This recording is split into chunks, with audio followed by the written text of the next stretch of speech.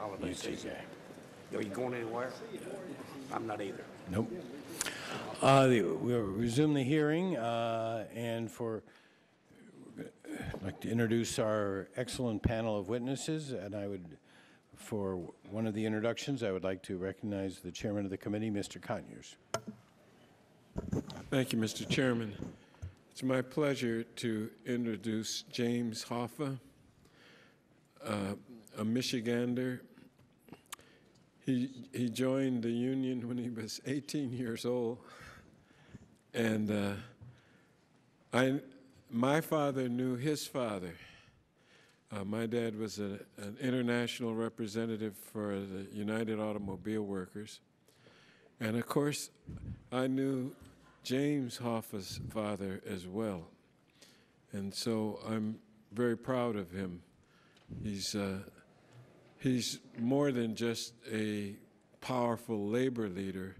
His interest in human rights, civil rights, and other issues makes him someone that I'm proud to say comes from Detroit, and we've had a good working relationship for a number of decades now. Thank you. Thank you, Mr. Conyers. Going back to the other panelists,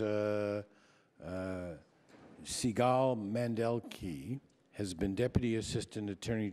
Is that the way you do it? Mandelker. Mandelker. Sigal was yes. perfect, however. It's the R was written like an E. She's Deputy Assistant Attorney General in the Criminal Division of the Department of Justice and has been since July of 2006.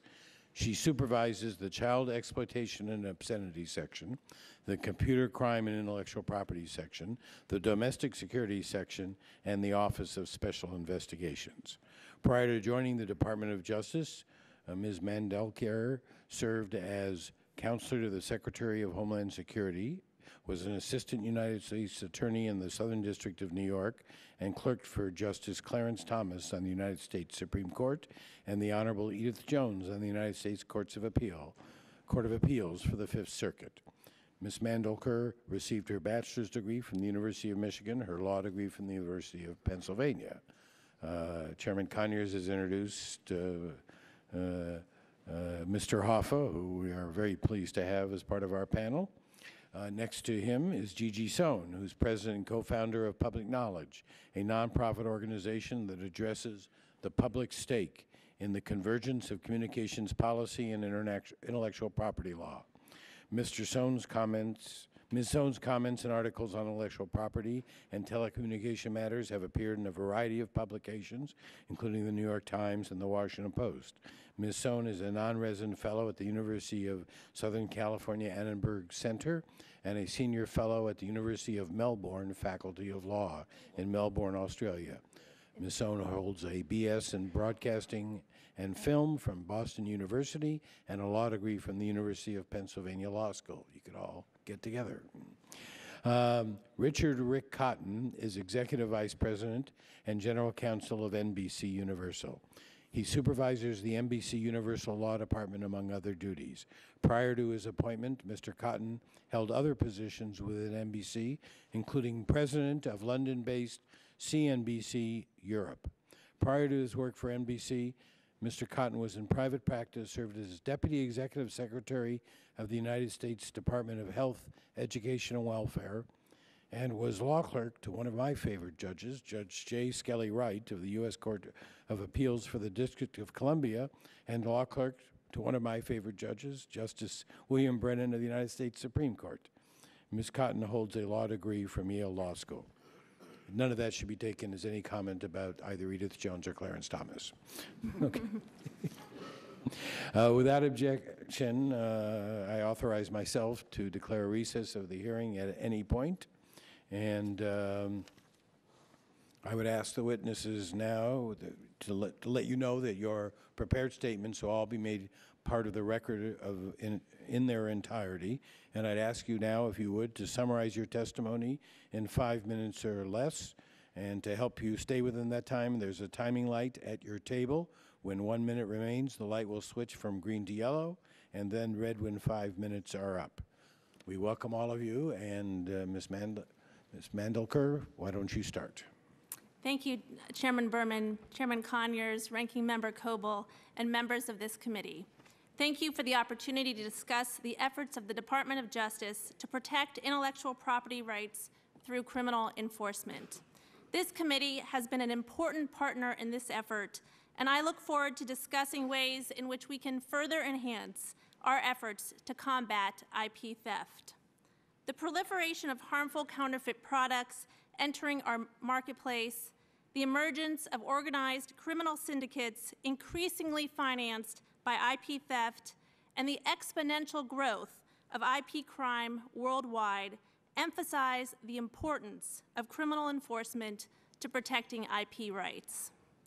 In addition to establishing the Intellectual Property Task Force within the department to focus greater attention to IP enforcement efforts, the department plays a key role in targeted and coordinated administration efforts.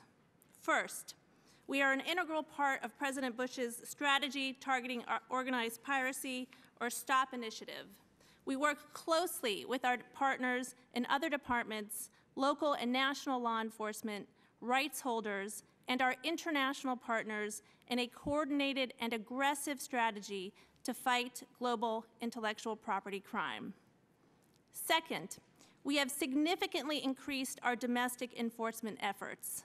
We now have over 230 computer hacking and intellectual property, or CHIP, prosecutors dedicated to these crimes, and 25 specialized CHIP units spread across the country.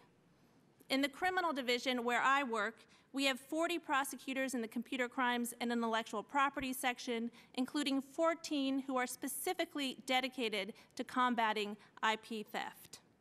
These efforts are yielding results. In FY 2007, 287 defendants were sentenced on IP charges, representing a 35% increase over fiscal year 2006 and a 92% increase over fiscal year 2005. Third, with the advent of the Internet and the steady increase in counterfeit products smuggled across our borders, we are placing great emphasis on our international efforts. We now have 2 intellectual property law enforcement coordinators stationed overseas, one in Bangkok and one in Sofia, Bulgaria. And indeed, I just got back from Bangkok, where we launched a new intellectual property crimes enforcement network in Southeast Asia with high-level law enforcement and customs officials from 13 countries. Of course, IP theft in the People's Republic of China remains a key concern to the department and the administration. And so we have enhanced our law enforcement relationships with China's Ministry of Public Security. This past summer, these efforts resulted in the largest ever joint FBI-MPS international piracy operation, resulting in the seizure of over $500 million worth of counterfeit software and the dismantlement of what is believed to be one of the largest piracy syndicates in the world. Fourth, we are working closely with victim rights holders, both by putting on joint training conferences and, most importantly, through our aggressive enforcement actions. We are also working, of course, with this committee and Congress on new policy initiatives and legislative tools to improve our enforcement efforts. And while we are still in the process of reviewing the Pro-IP Act introduced last week and hope to be able to provide more comprehensive comments at a later time, I wanted to share the administration's preliminary views towards this legislation. First, we greatly appreciate the Pro-IP Act and its incorporation of a large number of legislative recommendations contained in the administration's Intellectual Property Protection Act of 2007. These include provisions to increase penalties, harmonize and strengthen forfeiture and restitution provisions, and ensure that exportation and transshipment of pirated goods through the U.S. are subject to criminal penalties. I thank you, Mr. Chairman, Chairman Berman and Chairman Conyers, on your remarks regarding working with the administration on other key provisions in this bill. As my written testimony reflects, we do have significant concerns with Title V of the Act, which would have we believe could have a detrimental effect on how the department conducts intellectual property enforcement. I see that my time has expired, and so in conclusion, I would like to thank you and other members of the committee for your leadership on protecting IP rights. We look forward to continuing to work with this committee on the Pro-IP Act and to identifying ways in which to advance our common goal of providing owners of intellectual property with the robust legal protections that they deserve. Well, thank you very much, Ms. Mandelker. Mr. Hoffa. Well, thank you very much, Chairman Berman, Ranking Member Coble, and members of the subcommittee. It's a great honor to be here today. I want to thank you for the opportunity to testify about this very important bill, 4279. It is very important because it protects intellectual property rights and raises the fines for stealing copyrights. I'm here on behalf of the Teamsters Union, our 1.4 million members. I'm also speaking for all workers who are lucky enough to belong to a union and those who belong to a guild or an association. And I'm also speaking for those that are not as lucky to belong to a union, but we're here to protect them too. Intellectual property theft is a terrible problem for American workers. As Chairman Conyers said, over 750,000 jobs have been lost. And by the way, I'll say hello to my great friend, our great congressman from Michigan, John Conyers. We go back many, many years. You know, we're talking about where do we go from here? How do we protect these jobs at a time that we see America losing jobs, we see trade deficits out of control? Where do we start? And one of the ways to stop is to stop the counterfeiting and stop the invasion of these properties and all the different things we see coming into our markets. I also appreciate the fact that there's been tremendous work done by the Coalition Against Counterfeiting and Piracy. The job they've done in documenting many of the things that we're talking about here today is very important. They've spoken out about these crimes that hurt corporate profits and take American jobs. Some people might think that it's no big deal to buy a knockoff handbag or a fake DVD, but it is.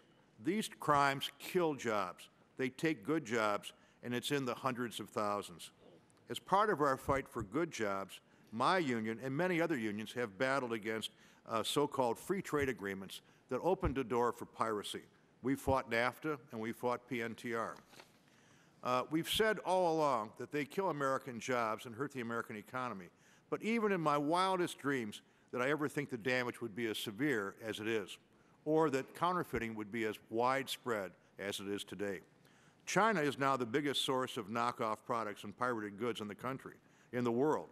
There are 88 different companies in China that make knockoff Yamaha motorcycles. Can you imagine that? Almost all the personal computers in China use pirated operating systems. When the Chinese government tried to crack down on counterfeiting last year, they confiscated 85 million books, movies, and computer disks. In the United States, if we hadn't agreed to PNTR with China, we might not now be dealing with tainted food, exploding cell phone batteries, toxic toothpaste, and defective tires. Today, China's aggressive export agenda is more than our country can handle. The part of the bill that creates new intellectual property enforcement positions within the executive branch will do much to control and address the problems we're talking about.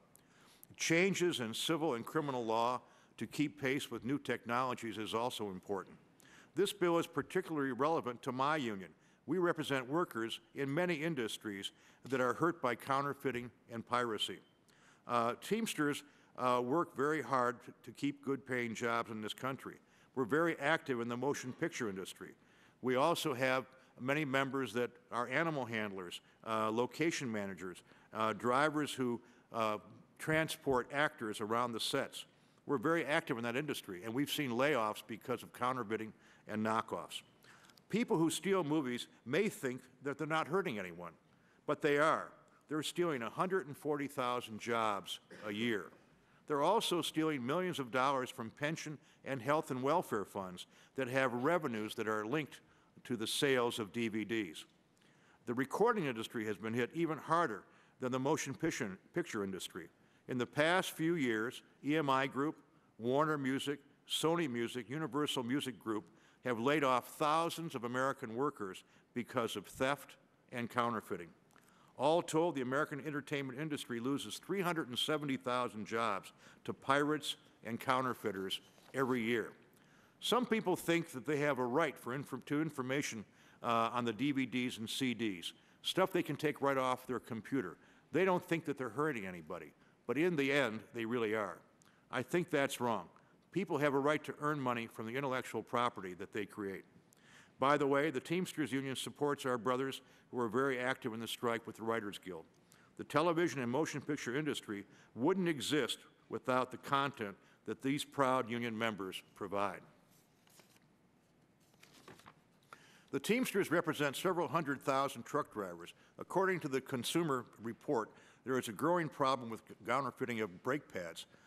There are brake pads that are even made with kitty litter. And we find out that many, many people have had this problem, and we see that there are problems there. I see that my time has run out. Let me summarize by saying this is a continuing problem, and what we have to do is to have strong legislation to address it. But we have to do more than that. We have to do something with trade. We have to inspect what comes into this country, whether it comes across the border from Mexico or whether it comes in from the Far East. It's a global problem that all of us can address, and I think that this bill is a very important beginning to enforcement and to stop counterfeiting. Thank you very much, Mr. Chairman. Well, thank you, Mr. Hoffa. It is great to have your support. And speaking of support, I recognize Gigi Sohn. Chairman Berman, Chairman Conyers, Ranking Member Coble, and other members of the subcommittee, thank you for inviting me to speak today on H.R. 4279.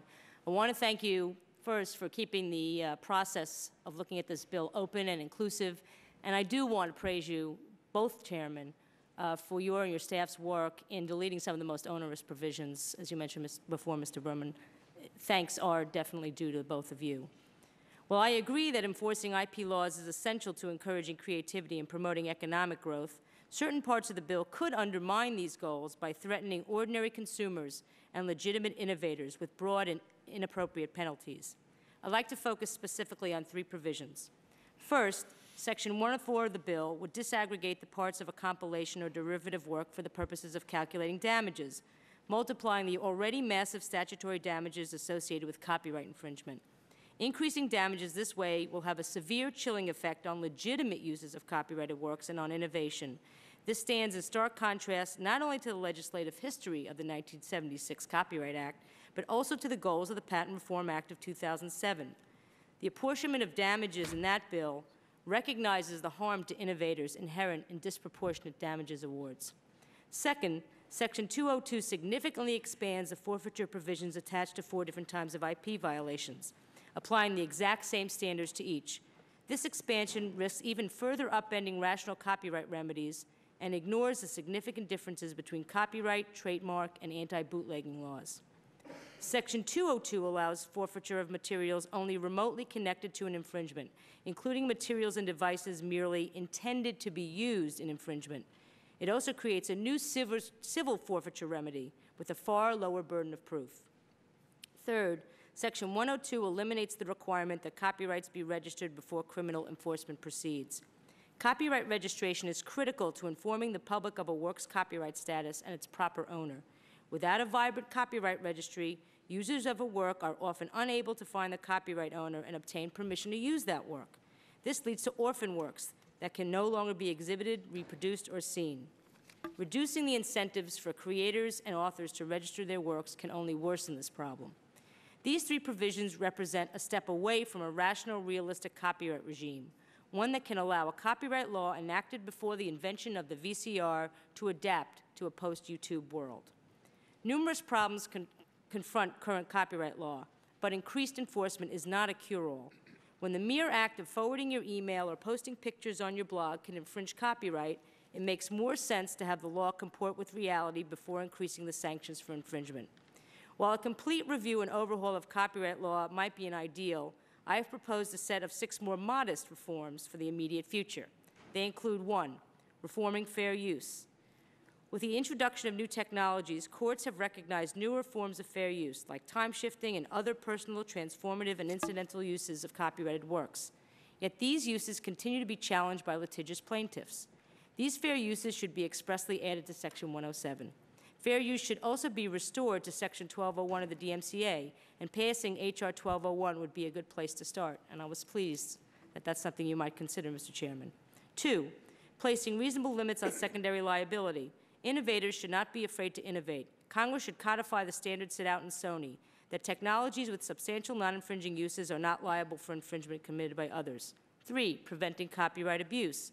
Copyright owners should be discouraged from filing spurious DMCA takedown notices or from threatening copyright lawsuits in order to suppress speech. 4, providing for fair and accessible licensing. Licensing provisions need to be clear, simple, and rational for creators and users. The fee that webcasters pay to composers and performers should be reduced to a reasonable level, and performing artists should be compensated for public performances of their works, regardless of the medium on which they are played. 5, addressing the problem of orphan works. I discussed that already. 6, informing consumers of digital restrictions on their media. Consumers should know before they buy digital media whether it is restricted by DRM, and they should know the legal penalties for removing it. Each of these proposals directly addresses a situation where a consumer or innovator might face the already draconian sanctions of copyright law. If the disconnect between the law and the reality of copyright isn't tackled first, increasing the severity of those sanctions further does very little good. Thank you again for the opportunity to testify, and I look forward to your questions. Thank you. Mr. Cotton. Chairman Berman, Ranking Member Coble, and distinguished members of the subcommittee, I thank you for inviting me here today to testify on H.R. 4279. My day job is Executive Vice President and General Counsel of NBC Universal, but I appear here today in my role as the chair of the Coalition Against Counterfeiting and Piracy, or CACP. The CACP is a broad, cross-sector business coalition led by the U.S. Chamber of Commerce and the National Association of Manufacturers. The CACP now numbers more than 500 companies and associations from 24 different sectors across the economy who have come together to fight the vital economic battle against counterfeiting and piracy. And I might note that our coalition includes technology companies, both software and hardware, all of whom have IP that deserve and need protection. At the outset, let me quickly emphasize 4 points, many of which were addressed by committee members in their opening statements. First, the economic future of the U.S. rests on our technological invention, our creativity, and our innovation. Counterfeiting and piracy corrosively and perniciously undermine that future.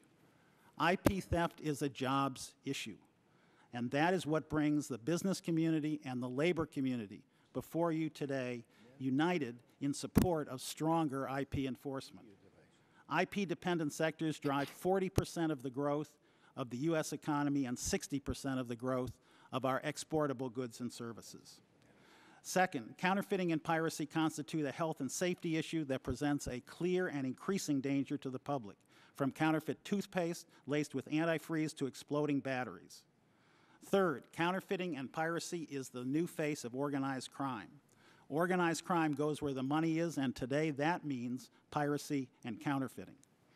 And fourth, and this I submit should drive a lot of the attention of the committee, counterfeiting and piracy today simply represent a global pandemic that is getting worse, not better, in every sector which it afflicts.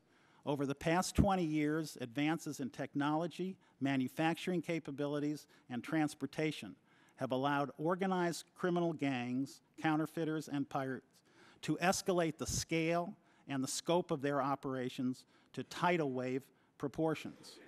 It is not a criticism to say that our current enforcement is not stemming the tide.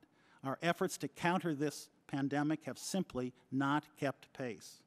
Despite the daunting scope of the challenge, there is hope and a clear path forward. If we are to turn the tide in this country, we must radically escalate our efforts on many fronts to protect the economic fruits of our innovation and our creativity.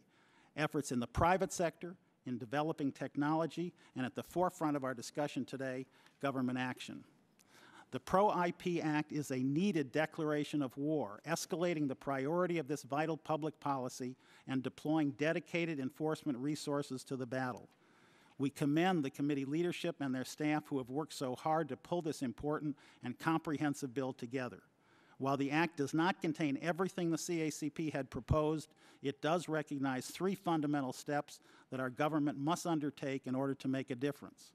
Number one, the Act creates key leadership positions to address the challenge of counterfeiting and piracy at the White House level and within the Department of Justice. Number 2, it mandates a dramatic reorientation of government strategy to focus on dedicated, specialized resources, including FBI agents and federal prosecutors dedicated to IP investigations, money for state and city IP enforcement programs, and international specialists based in U.S. embassies in key countries around the world. Number 3, it updates several laws that have failed to keep pace with the burgeoning threat of counterfeiting and piracy. In conclusion, 2 final points. First, these steps are strongly supported by a powerful new study released today by Dr. Laura Tyson, former chair of the Council of Economic Advisors. That study concludes that for every dollar invested in IP enforcement, federal tax revenues would increase by $4 to $5. U.S. economic output would increase anywhere from $40 to more than $120 for every dollar invested, and state and local revenues would increase by nearly $1.5 billion. In conclusion, a plea to the subcommittee. Every generation faces new threats and is judged by how quickly it recognizes and responds to them. Make no mistake about it. The U.S. business community and the U.S. labor movement have come here today with a single and simple message. Global counterfeiting and piracy have reached epidemic proportions and will choke off future economic growth and future job growth if current trends continue. It is not too strong to say that the unprecedented and explosive scale of counterfeiting and piracy represent a dagger aimed at the heart of America's future economic security and the health and safety of our people. My plea to the subcommittee is to confront this threat and to take strong, swift action to enact the Pro-IP Act in this Congress. Thank you, and I look forward to your questions. Thank you, Mr. Khan. In your comments about the revenue impacts of dollars spent on enforcement, I'm wondering if we couldn't calculate the benefits of this bill in dealing with our appropriations process in these last days. Creative scoring that frequently has been. Well, we would ask that Dr. Tyson's study be included in the record, and it might help in that respect, Mr. Chairman. Good. We'll do that. I'll recognize myself for 5 minutes. Ms. Sohn. I'm ready. You made a number of interesting suggestions and helped set the framework for some of the discussions. I want to focus on the registration issue first. I agree we have to turn to orphan works, and this committee plans to do this early next year. But I'm curious about 2 aspects of your testimony dealing with your opposition to the provision in this bill on registration. You talk about the orphan works problem, and that it is crucial to require registration before criminal enforcement because you can minimize the orphan works problem that way. If that's the case, and I see your point, would you support a carve-out for registered works from being considered orphaned? What I considered a carve-out for registered works. In other words, you're concerned about us removing the registration requirement to allow enforcement creates a potential for many more orphan works. And so then I say, is the flip side true? Once it's registered, then it really isn't orphaned. Yeah, that's an interesting idea, but here's the problem. And as you well know, photographers who I know have spoken to you and who have the most objection to orphan works, fixing the orphan works problem, it's because the Copyright Office only has a text-based registry, it's almost impossible, even if you do a good faith search, to find that work. So if I'm a photographer and I've got a picture of the Statue of Liberty, the way I register it is a picture of the Statue of Liberty in text. So part of the problem is that the current copyright registry doesn't make it easy to find certain works that are already registered. So in my mind, it would be unfair to punish somebody who wanted to use, let's say, for a history book, a picture of the Statue of Liberty, did a good faith search, but could not find the owner because the description, there's no way to actually right now find a picture. I think there's technology that will allow you to actually scan that picture, but we don't have that right now. What if you narrowed the carve-out? Well, I'd have to see the details. I take your point. I think there are a lot of works that the active registration means you know where the owner is, and you don't have the problem that you've just raised in those areas. And That's correct. And at that point, a reasonable search, under the last bill we had on orphan works, so I'm using the language from that, a reasonable search would come up with that.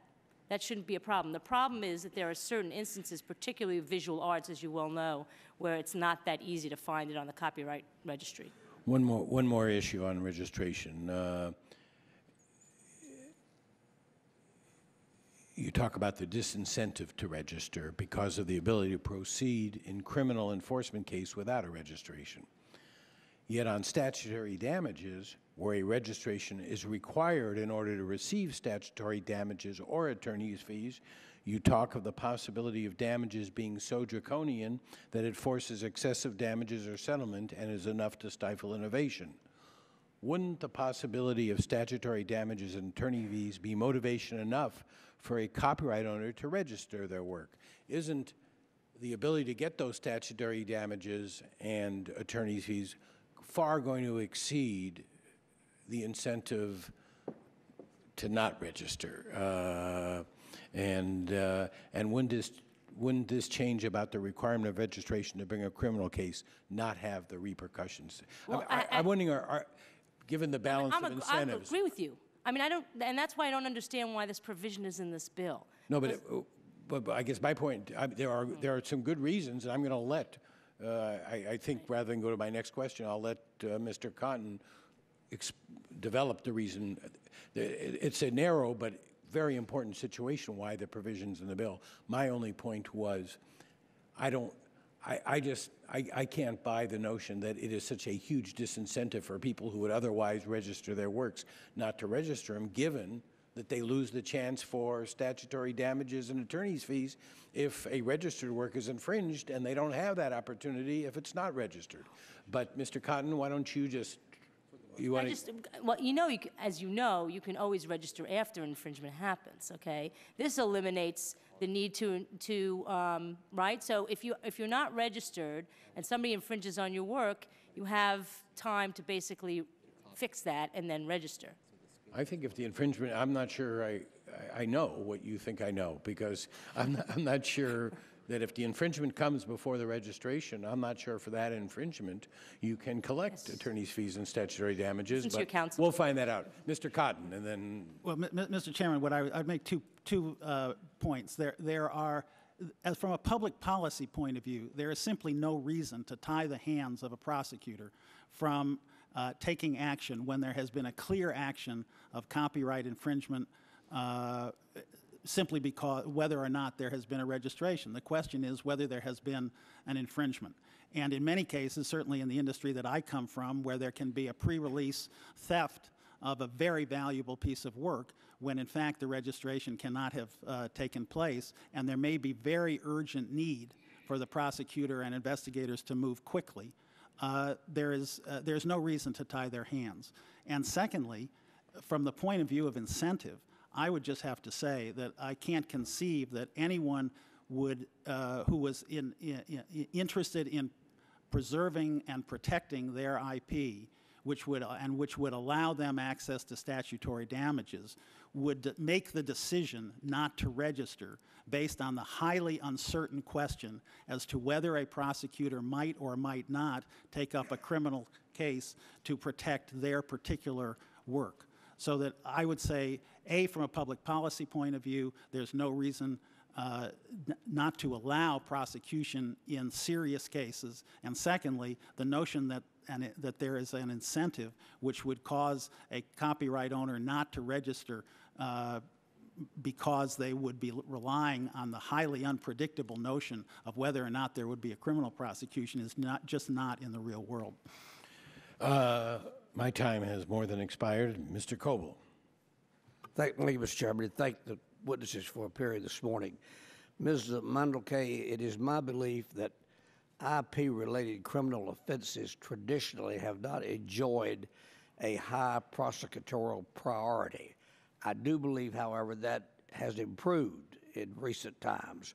With that in mind, what percentage of the department's resources are dedicated exclusively to the investigation and prosecution of IP-related criminal offenses? Mr. Coble, I can't give you a specific percentage, but what I can tell you is what resources we do have dedicated to this important problem. We have 230 computer hacking and intellectual property prosecutors spread throughout the country in the various U.S. attorneys' offices. Each U.S. attorney's office has at least one prosecutor who is specially trained to work on these types of cases. In addition, within the U.S. attorney's offices, we have 25 units of CHIP units, so of prosecutors of 2 or more who are, again, specially focused on IP theft. And within the criminal division where I work, we have 40 prosecutors in the computer crimes and intellectual property section, 14 of which are exclusively dedicated to IP theft. Of course, this is an issue that is a priority within the department, and so we have a task force of individuals across the department who are focused on this problem, including myself, including somebody in the Attorney General's office, and also in the Deputy Attorney General's office. Okay, thank you. Ms. Sohn, let me get your opinion. Do you know whether a website may be considered to be a compilation under the Copyright Act A? And if so, do you know whether website owners actually register their sites with the Copyright Office, and whether they would be conceivably be entitled to statutory damages in the event of infringement? Certainly, I don't see why a website couldn't be considered a compilation. And I don't really know if website owners, I assume some website owners would register their websites with the Copyright Office, sure. Well, some critics of Section 104 have alleged that it might have the effect of intervening in ongoing copyright litigation. What do you say to that?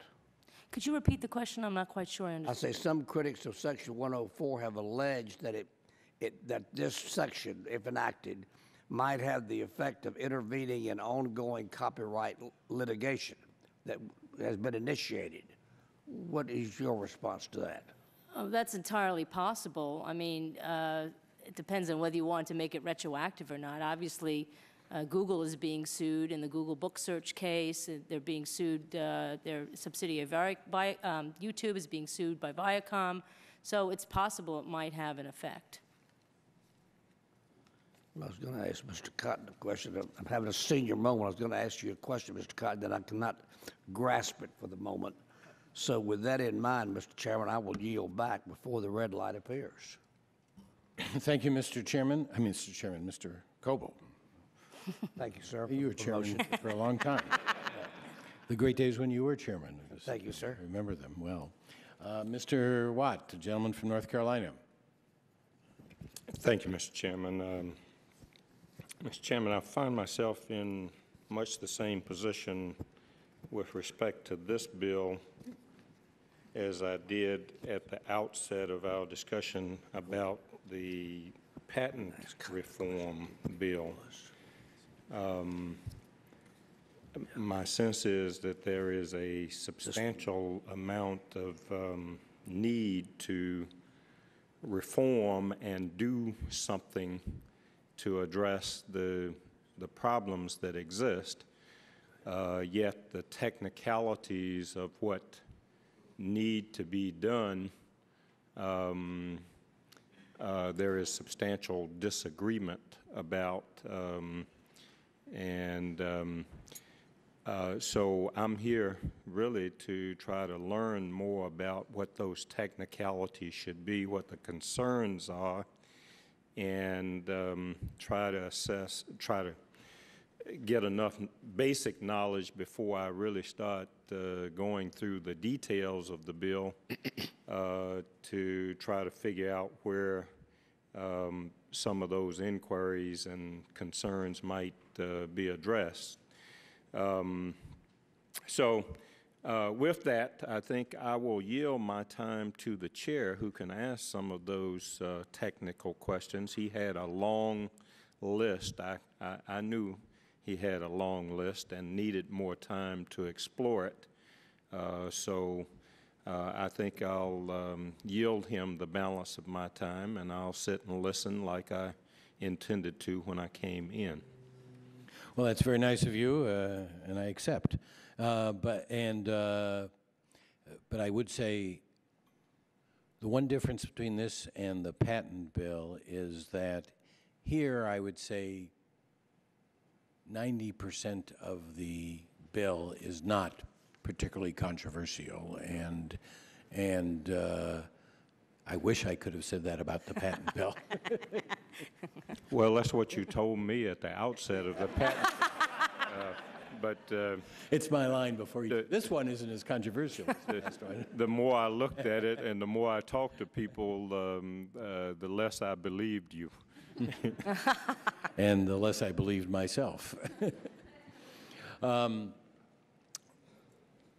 want to take what little time here on 504. You were kind enough, not in your public testimony, to argue that which you argued in your written testimony, that my approach on damages in copyright is somehow inconsistent with my approach to damages in the patent bill. Other than the hobgoblin argument, I actually don't think they're that inconsistent. It seems to me Section 504 now, that phrase, for the purposes of this subsection, all parts of a compilation or derivative work constitute one work, that it has a bias. I think that language has a bias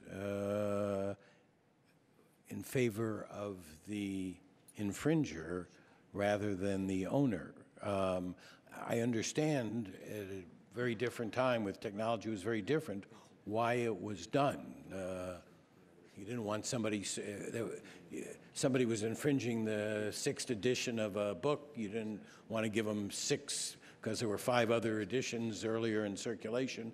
You shouldn't be charged with infringing all 6 versions of the book.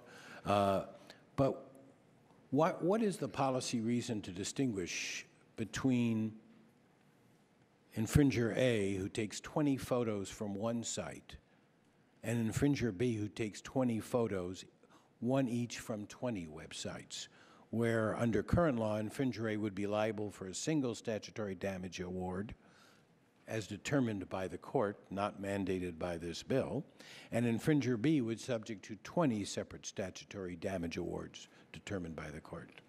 There may be objections to the overall level of statutory damages, but accepting for the moment that we're going to have some statutory damages, how is that disparity justified? Well, I think the disparity comes from, what kind of threats one copyright holder can make to a legitimate user or somebody at least who thought they were using copyright work legitimately, or an innovator. I mean, you talk a lot about the judicial discretion, but the fact of the matter is that most of these cases don't ever go to court. Okay, the threat is held over the innovator's head or the user's head, and it never goes anywhere. There's a settlement.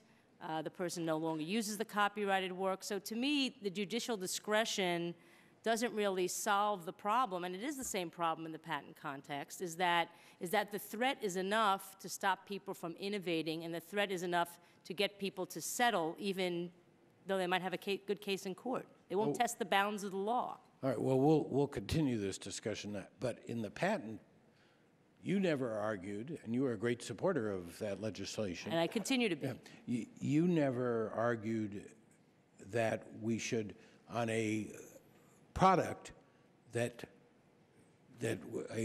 a counterfeit product that infringed on 50 different patents, because it was all in one product, it should be considered as one patent violation. And our goal in the patent bill was simply to give the court the discretion that the courts here have to decide on how to calculate the damages. But I think I've used Mr. Watt's time, and now Mr. Goodlatte. Thank you, Mr. Chairman. I wonder if Ms. Mandelker, is that how you pronounce it? Yes. Would you explain in some more detail some of the concerns you have about the provisions in the bill that require reorganization within several federal agencies? What are your specific concerns? Yes, thank you for that question. In particular, I would note that we have a current structure of coordination within the administration that works quite effectively.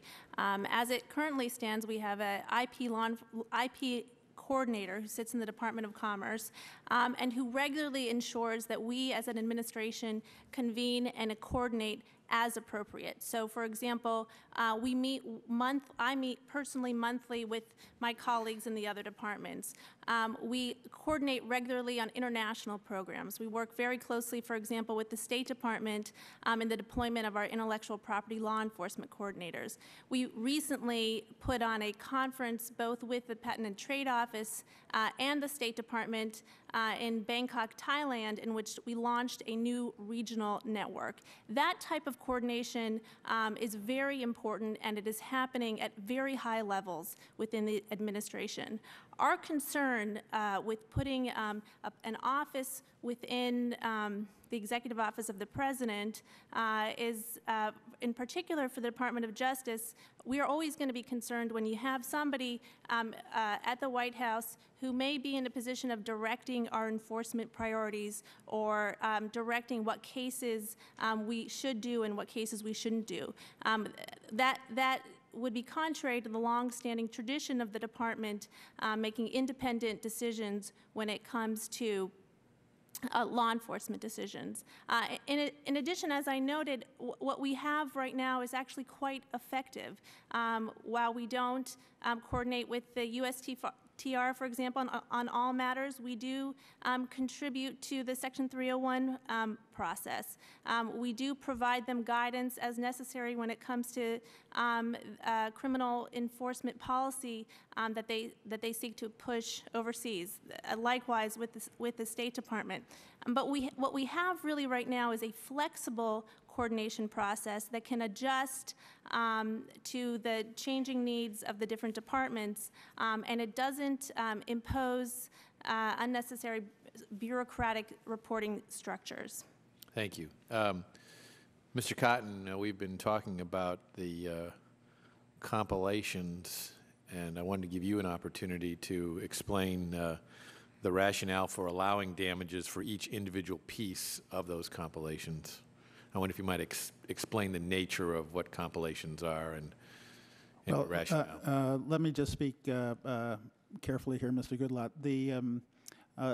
The change in the law was not part of the original CACP proposals, which is the organization I'm representing today. We have strongly endorsed the committee leadership's bill, including 104, and in doing so, we really are focused not necessarily on the specifics of that provision, but on the anomaly really that the chairman reflected, which is that it does seem a problem to us in terms of the fact that the current penalties for a compilation which may include 12 or 16 or many multiples of that in terms of individual works is the same penalty as for the infringement of a single work. And those works in a compilation may have different owners and different creators.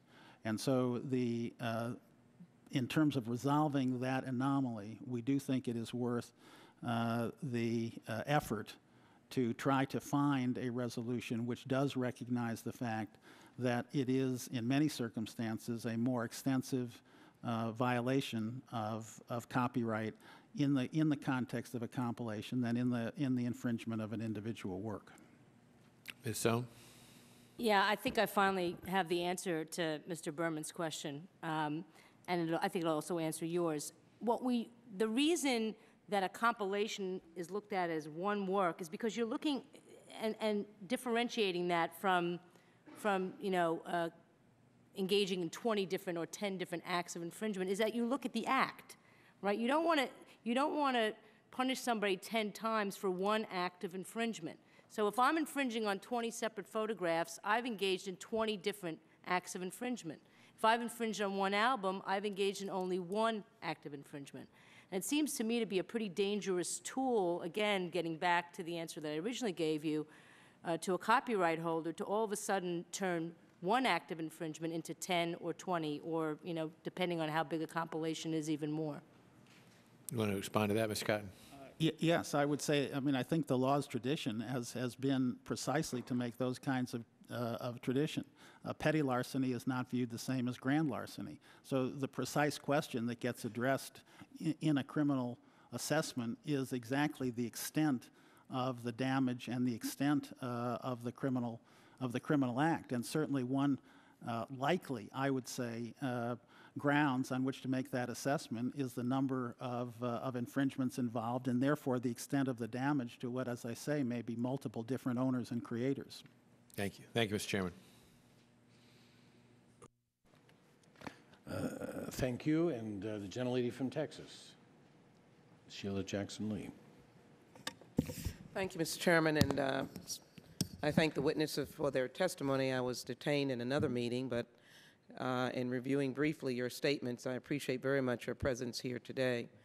Mr. Hoffa, you've had a long history of speaking what we call truth to power. And as I reviewed your statement, it was provocative because I began my remarks about the devastating impact that piracy and trademark violation has had in the American economy. I think the mood is very sour in the United States right now in terms of our economy and generating jobs. And I would just like you to pointedly repeat again or to focus on how you think this legislation can be a viable component in saving jobs, in producing jobs, and the impact that you've seen in, for example, certainly we know that your home, Michigan, or your beginnings was at the top of the heap as many of us grew up. We'll never forget that first shiny car coming from, obviously from Detroit, but whatever showroom it was, maybe some of us got a shiny used car, but how proud we were of that vehicle. And where are we now as it relates to that whole effort, even though we might not attribute that to trademark violation, but what kind of piercing impact has trademark violation piracy done in your perspective, from your perspective? Well, thank you, Congresswoman. I think it's all tied together. The idea of unfair trade and the fact that we do not build in strong enough protections in our trade bills are all related. And that's why we have fought a number of the trade bills that are before Congress, whether it goes from NAFTA to PNTR to the recent Peru agreement. And we've talked about the fact that we must have ways to, number one, protect our economy. And when we talk about that, we're talking about copyrights, we're talking about counterfeiting, and we're also talking about the idea that the trade should be to open up markets that we make agreements with. And too many of our agreements are one-sided. They basically open up our economy to a flood of goods from all over the world, and we see with China and Mexico and especially India. And so much of that material is counterfeit. We all know that we can go on the streets of New York and Manhattan, we can go over here to Georgetown, and we see whole stalls of counterfeit material that looks like something that has been made by a major manufacturer. And the answer is we're not policing and protecting ourselves. Trade has been a major issue of labor talking about how do we protect American jobs. And we have seen a hemorrhaging of millions of jobs, going to cheaper economies, going to Mexico, going to India. That's part and parcel of the same problem of copyrights and counterfeiting. And that counterfeiting and what we're talking about today is part of the same problem. Because when you open these economies, whether they come in legally or illegally, they're coming in and just flooding into this economy. I have testified before Congress about how we don't police what comes into this country. The container, 90% of what comes in containers. And if you've been to the ports of Port Elizabeth and New Jersey, or you've been to Long Beach, Long Island, you see all of these containers coming in. Yes. Much of this stuff is in that stuff, and they're only protecting and inspecting 1%. And if we had better inspection, then we could find out where these counter goods are and confiscate them at the border. And the answer is we're not doing that. And that's why there's such a flood of counterfeit goods. This legislation moves us in that direction. That's right. Thank you. Let me quickly ask questions of the final three witnesses. I want Ms. Sohn to give us the most troubling feature in this legislation from your perspective. Ms. Mandelker, if you would, I mentioned earlier the incident with the Colgate-Palmolive, the toothpaste, and the impact as it relates to the consumer.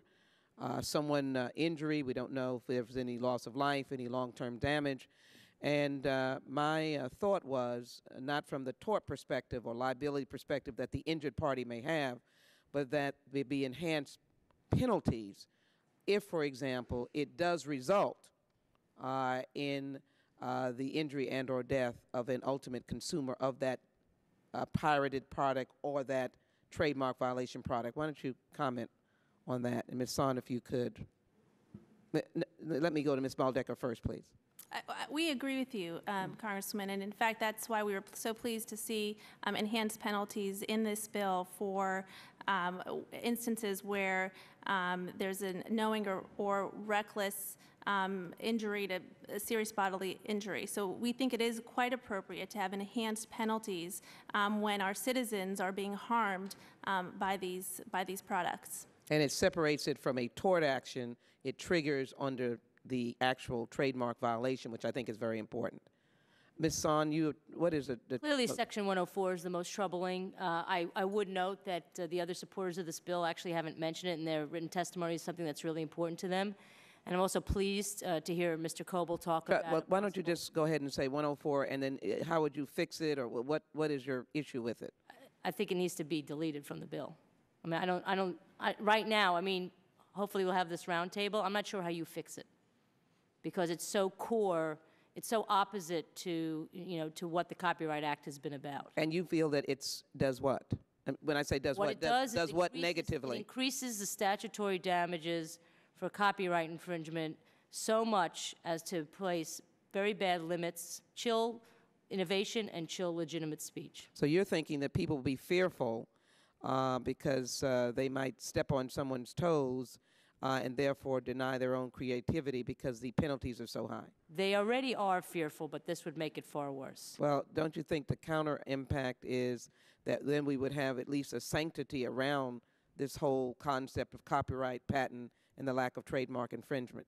Well, I think we already do. I don't think anybody is arguing that statutory damages these days are inadequate. You may have heard about the woman in Minnesota who was just fined $222,000 for 24 songs she had on a peer-to-peer network.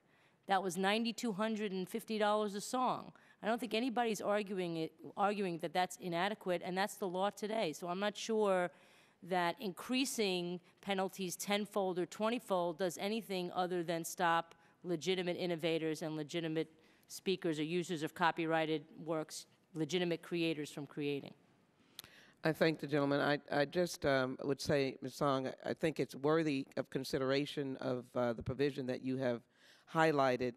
I think what we have seen in some of the egregiousness of trademark infringement has moved this Congress to believe that there are larger bodies other than the unfortunate woman in Minnesota and maybe others that we have to make a very strong statement. And I know Mr. Cotton was shaking his head, and I'd ask the chairman to yield him just a second to comment because I know he's a poster child in terms of this issue.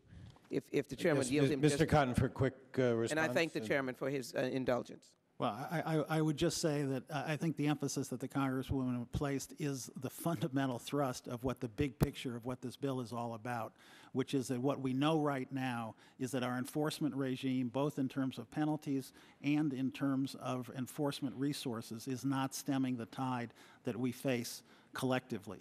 And that what is critical is that we step up, we make the penalties that we create not just a cost of doing business for the counterfeiters and the organized criminal conspiracies that are behind the flood that we face, but that we actually make it a serious deterrent. We apply enforcement across the board. That is the big picture. The gentleman from Thank you, Mr. Georgia, Chairman. Mr. Johnson. Yes, just some thoughts, and certainly I appreciate the efforts of the chairman who has introduced this legislation to help mitigate some of the loss that that Americans are undergoing as a result of copyright and trademark infringement. And I'm fully supportive of efforts to cut that so that American businesses can prosper. I am concerned about the fact that the enforcement provisions of this law, of this proposal, both civil and criminally, would go more towards Americans as opposed to those in other countries who are responsible for the tsunami, if you will, of counterfeit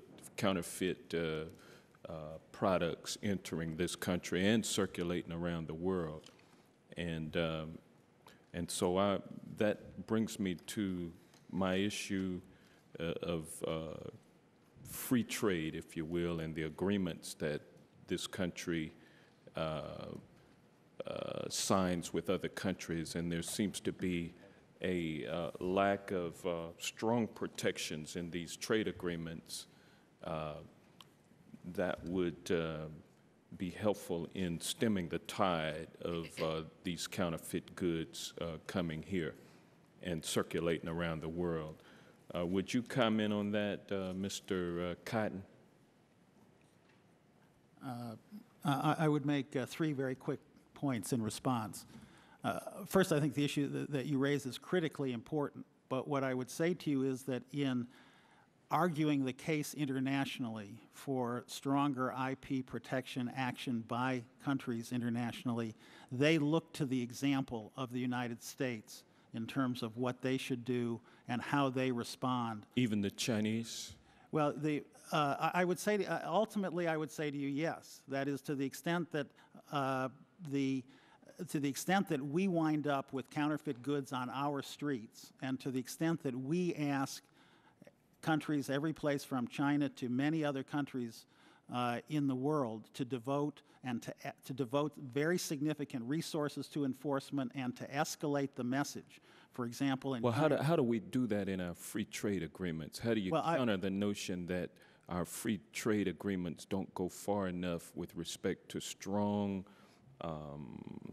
protections for? Well, I'm sorry. I would agree with you that it would be desirable to use every lever that we have available to us. And I guess my only point I was making was that I would agree with you that it would be desirable to have our free trade agreements. It is desirable. Which it seems that those are the best route to be able to stem the tsunami of counterfeit goods coming over here and circulating around the world, even though I appreciate the stronger enforcement mechanisms that are a part of this legislation and the aspirational aspects of this insofar as international enforcement coordination that is called for under this bill. But let me shift now to this issue of the registration of copyrights as a prerequisite to criminal prosecution, and then this legislation would remove the registration requirement. I would ask Ms. Mandelker, normally in a criminal case you have a need to prove intent. And is there such a need I would assume that need to prove intent is a part of the criminal laws insofar as copyright infringement that exists now. Would that change under this new legislation? And if it does not change, how could you prove intent in a situation where you could not find where, say, a photograph is copywritten, it has copyright protection, but you can't find it due to the technological limitations of the copyright department today? How could you prove intent? Well, let me just say at the outset that we actually see this provision as a clarification of existing law. We think it's important to make it clear in existing law that proof of registration is not a requirement when we bring our criminal cases, but we don't think this is actually something new. It's just, again, a clarification. Certainly, we need to prove intent, willful intent, and I would... How can you do that without registration? Without a registration requirement? Well, I might turn to the, if you have an individual, for example, who clearly tried or made a good faith effort to find out whether or not a particular work was registered, who sought intent or they would have wanted a defense. They would have exactly a defense, right. but it would not protect them from being prosecuted, being hauled off to the jail, fingerprinted, have to make bond, hire an attorney, and then present your defense at some point later. Well, let me just say that at the department, we're really interested in going after willful infringers. Well, so how can you prove willfulness without a prerequisite of registration? How could a prosecutor make that assessment without a requirement that the work be registered? Well, again, I would note that we don't think that it's currently a requirement for prosecutors. Well, it should be. It would seem to me it should be. I would also note that in many of our cases, we're dealing with not just one good, but many counterfeited goods. And as was noted earlier, it would really slow down the criminal prosecution process to force our prosecutors to go make that determination.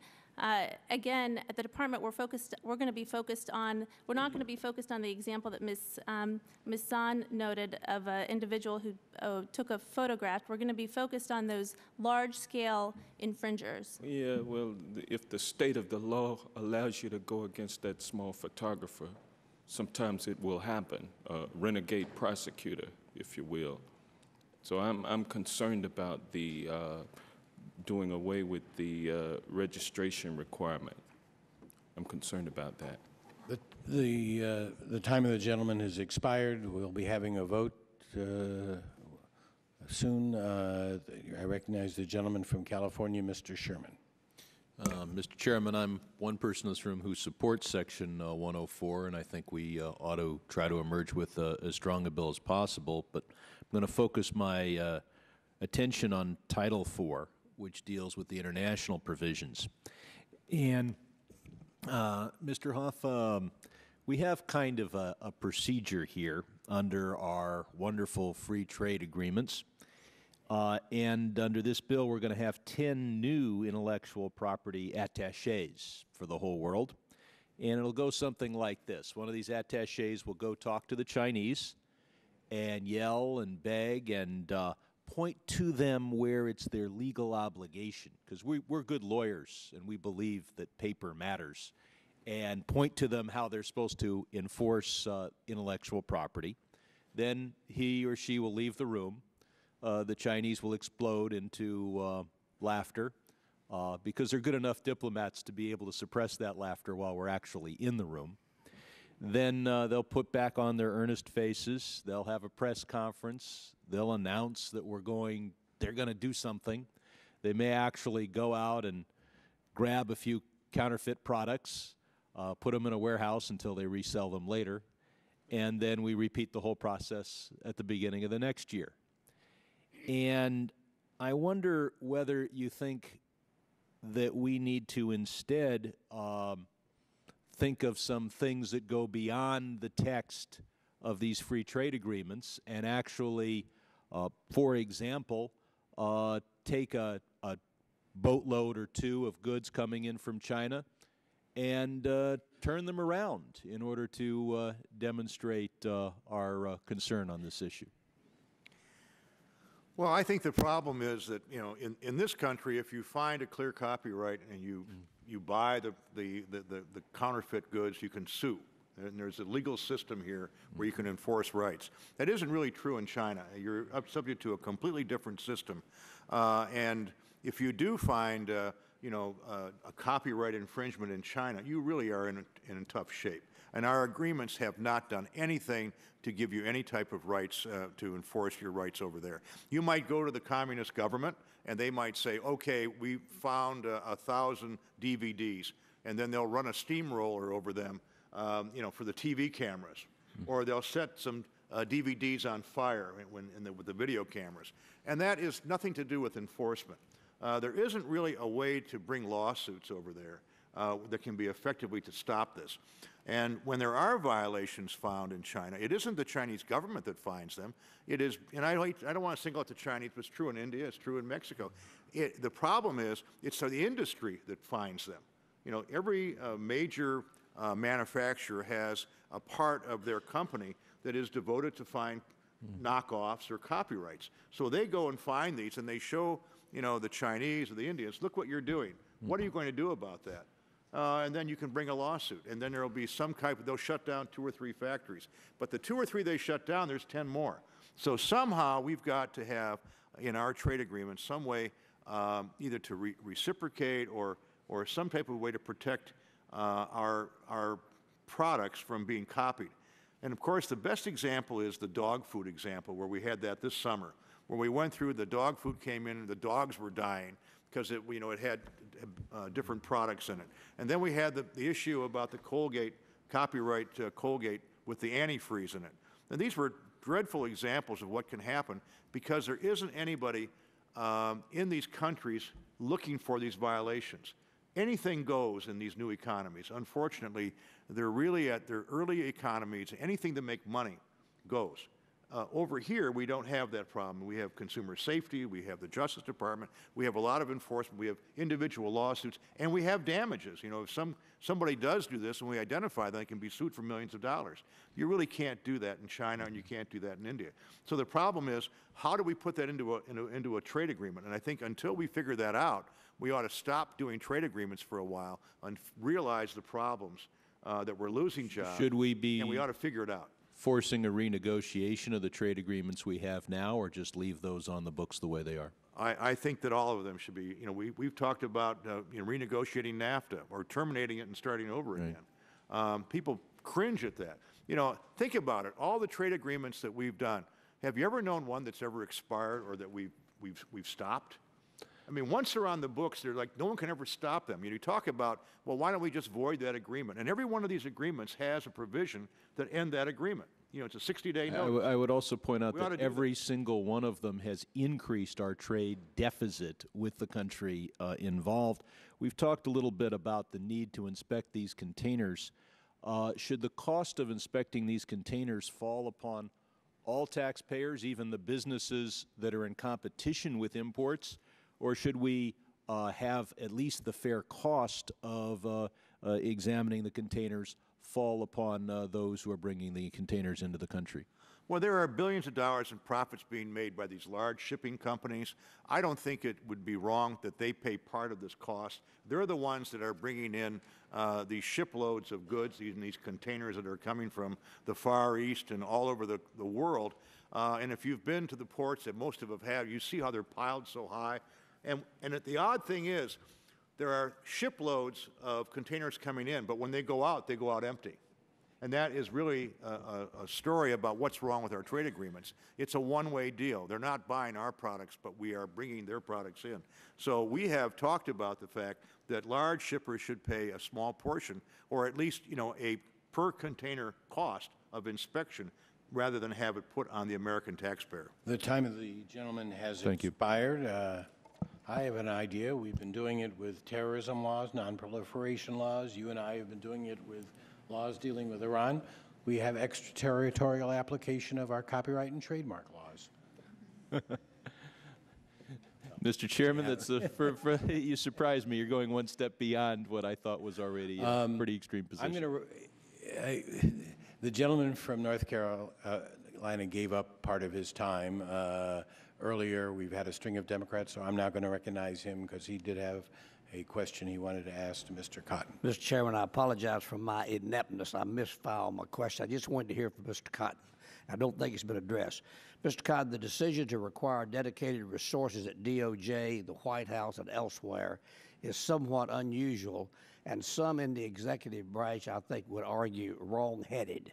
They imply that it will create an inflexible and meddlesome bureaucracy, and I'm not convinced that that would be the case. What do you say in response to that? Well, I think our experience teaches one lesson very clearly, and it is one that has been reported to me from every sector of the coalition that I'm involved with, which is that officials that have a general jurisdiction responsibility wind up having other pressures on them to the extent that IP enforcement tends to fall down the to-do list.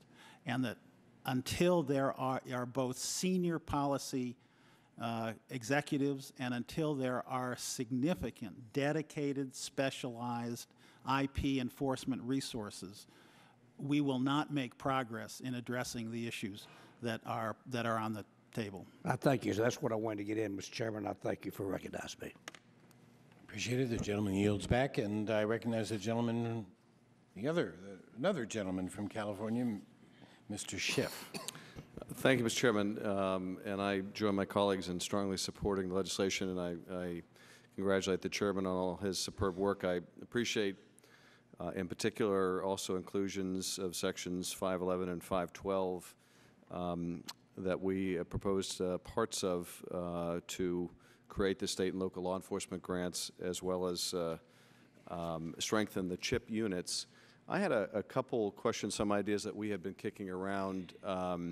Actually goes a little shy of what Mr. Sherman and Mr. Berman were just proposing on the international front. I was kidding around. I know you were. I have a more modest idea I'd like to run by the committee. And before I do, I just want to make a comment on Section 104, which has some surface appeal to me, but I'm still wrestling with when I think about the analogy, Mr. Cotton, that you mentioned of prosecutors or judges separating out petty larceny from grand larceny. I also think about the fact, though, that we don't, when we charge someone for theft of an automobile, charge them for theft of the automobile, theft of the radio in the automobile, theft of the seats in the automobile, even though those might, or theft of a briefcase in the automobile, even though the briefcase might belong to someone different than the automobile belonged to. It would be theft of an automobile. And just looking at the discretion we've given to the judge to determine whether distinct works have independent economic value, you could say that also about objects in a car. So I think we need to think about it a little more. I haven't reached a conclusion on it.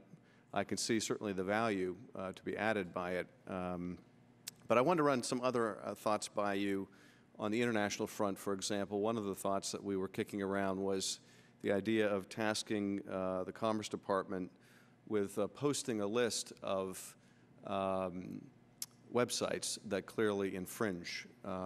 We know many of the most well-known. A lot of them use major credit cards, take major credit cards. A lot of them have advertisements from major companies. Presumably, some of those companies, credit card agencies, aren't aware that these are, websites that are dealing in hundreds of thousands of pirated works every day. Do you have any feedback on whether you think that kind of idea, whether it be Housing and Commerce or the Copyright Office or somewhere else, might have some value to it? And then a second thing I'd like to throw out there, which is, I guess, more incendiary, we do a favor for some of our institutions of higher learning, which are also often very problematic from an IP point of view, by giving them a broad safe harbor should we require the use of filtering devices if we're going to allow that safe harbor. So if I could throw those two ideas out there and get your feedback. Well, I'm delighted to make a comment because this entire area is really the second focal point, in addition to governmental action, of the Coalition Against Counterfeiting and Piracy. It is a recognition that there are sectors of the economy that are intermediaries. Frequently, they're actually business partners of many of the brand owners in the sense of working with us. But the question that you pose is whether perfectly legitimate businesses, but who by virtue of their infrastructure become the means by which counterfeit and pirated goods get into the stream of commerce, have some responsibility to address that issue and to take action to reduce the degree to which their infrastructure is used. My primary example of this would be the collective judgment that we as a society came to concerning financial institutions and money laundering. Banks are perfectly legitimate and important institutions. We have imposed on them an obligation not simply to take cash and close their eyes as to who brings it to them and what the source of that money was, but to ask questions about their customers and to ask questions about the source of cash that may be deposited with them. The question is a delicate question, and I would cite to you the most recent example where I think there was a successful negotiation between brand owners and intermediaries in the case of YouTube-like sites, where a number of user-generated content sites signed a voluntary agreement of principles with content owners adopting and committing to adopt by the end of this year filtering technology, which they recognize was commercially available and technologically feasible. And I think the question becomes for other institutions, other sectors, such as the ones you reference, financial intermediaries. I think you could ask the same question about shippers, warehousers, retailers. The question becomes, what is it reasonable for those sectors, what actions are reasonable for those sectors to take, and how can they work collectively with brand owners that from the point of view of protecting the health and safety in many cases of consumers and preventing pirates and counterfeiters from using their infrastructure, what actions can they take? Would it be feasible to have a government agency tasked with developing, it would be the sort of the IP terrorist watch list that at least companies would be on notice, even if there wasn't a legal prohibition against their doing business. They couldn't very well claim ignorance if they're processing credit card transactions or advertising on clearly pirate or piracy-oriented sites. Yeah, I think Mr. Cotton just pointed out what the problem is in doing something like that, is that you're just opening up the floodgates to massive litigation against every single company that might have any kind of tangential relationship to copyright infringement. I mean, this is a court in California in a case involving a pornography site had sued MasterCard and Visa, claiming that, that because it had given financial services to other websites that had stolen their, pornographic pictures, that they were not liable. I just think that, if you open the floodgates in that way, then you're going to be flooding the courts with people going, copyright trolls, basically, refer to patent trolls, copyright trolls going after every single company which might have the most tangential relationship to an infringing website and sue. Well, I mean, you might be if you enacted some liability for doing business with someone on the list. But if you post the list of piracy sites, I mean, how does that expand the liability other than putting people on notice? In other words, if the top 10 websites are responsible for 60% of all the piracy, and I'm just guessing at a big number, and you can identify those and you can stigmatize doing business with those, why does that open floodgates of litigation? And if it would deter legitimate companies from doing business with those websites, wouldn't that be desirable? I think that might be a good marketplace solution to the problem. I'm not sure government should be involved, but it might be a nice, yeah, do a, you know, sort of do a watch list or a hall of shame. The time I of don't have a the, problem with that.